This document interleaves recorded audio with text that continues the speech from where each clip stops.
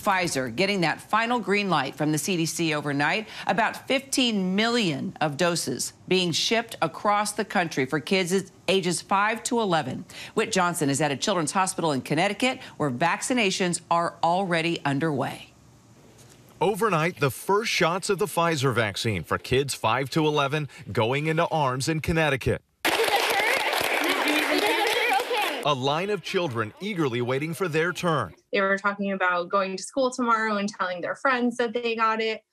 So really kind of ready to get out there and get protected. The doses coming just moments after the CDC director gave the final green light. Dr. Rochelle Walensky speaking with Robin earlier this morning. This is really just a time for parents to celebrate. We now have vaccine that's eligible for 28 million children between the ages of 5 to 11. With about 28 million children now eligible for the vaccine, some parents are eager to get their kids in line. We feel about it as part of being part of a community where it's helping keeping everyone safe. But despite promising trial results, a recent poll shows 63% of parents either refuse to get their kids vaccinated or plan to wait. It's very concerning, especially for 5-year-olds, especially elementary school. The immune system is definitely still developing.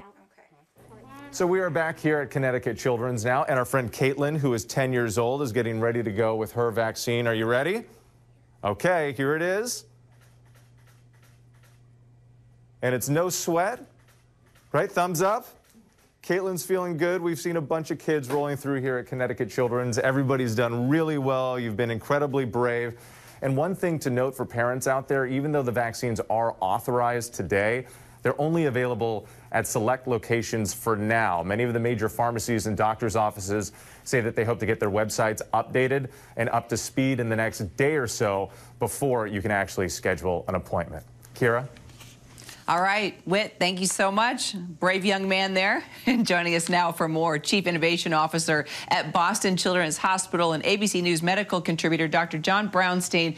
John, good to see you. We just heard in Whit's report, 63% of parents still hesitant about getting that shot and debating whether it's even safe to take their kids to get it, especially since the vaccine trials were far smaller than those for older age groups. Are you confident that the trials were sufficient?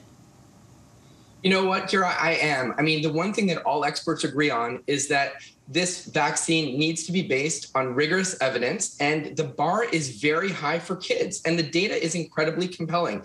There is clear evidence that the vaccines are safe and effective. I mean, we saw that they provide incredible efficacy around symptomatic disease, 91%. But even on top of that, the safety data was incredibly strong. It was reviewed, obviously, by FDA, CDC, all unanimous votes. Side effects were mild and short-lived. This is the most intensive safety monitoring we've seen for any vaccine. And so, of course, their parents are going to be concerned. And yes, we know that, COVID is less severe in kids, but it still impacts our kids in significant ways and very similar to other infectious diseases like the flu, which we do get regular immunization for. So, we have to keep reminding parents that this virus still impacts our kids. It's a top 10 leading cause of death among our kids. And these are the most studied vaccines ever produced. We already have 50 million kids in the U.S. vaccinated with, limited side effects. These vaccines are safe. And for me, I have a 10-year-old. I'm trying to get her an appointment as soon as it's available, hopefully in the next several days. Well, parents are also concerned about side effects, not just long-term effects, right? But side effects if they do allow their child to get the shot. What can they expect? Right. So, of course, again, as part of the trials, this was heavily studied. And what we found is no severe adverse events were identified.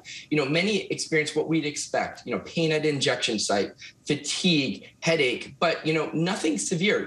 There's a lot of discussion around myocarditis. And even, FDA asked Pfizer to expand its trials. No myocarditis was identified. And what's interesting is because this is a third of the dose that older kids got, we're actually seeing less even severe symptoms than what the older kids got in the trials. And so, of course, we're going to need to monitor this, identify any potential signals that emerge. But so far, we recognize that these vaccines are going to be incredibly safe. And, I don't want to tell this to my 10-year-old, but it's so safe that she's probably not going to have to take a day off school like her older brother because, the symptoms are just that mild.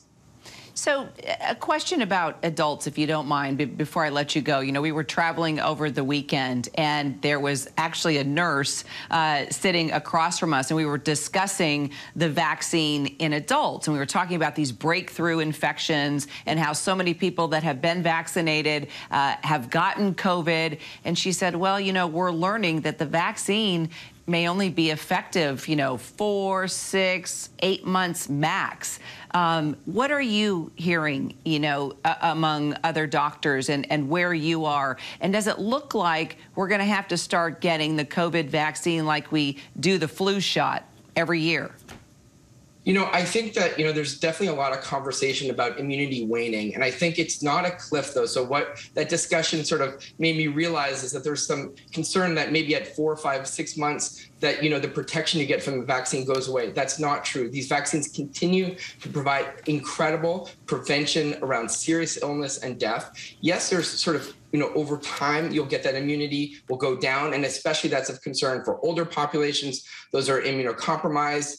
Likely, we may need that boost. You know, there are many of my colleagues that always saw these vaccines as a 3-dose vaccine. And so, yes, you know, boosters will likely roll out. But then beyond that, the jury's still out. We just don't have enough data to suggest whether this is going to be an annual vaccine, especially for our kids who, you know, produce such strong immune, you know, protection based on this vaccine.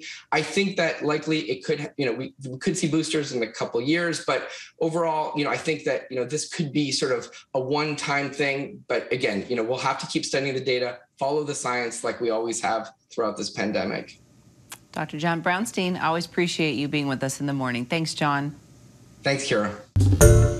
Hi, everyone. George Stephanopoulos here. Thanks for checking out the ABC News YouTube channel. If you'd like to get more videos, show highlights, and watch live event coverage, click on the right over here to subscribe to our channel. And don't forget to download the ABC News app for breaking news alerts. Thanks for watching.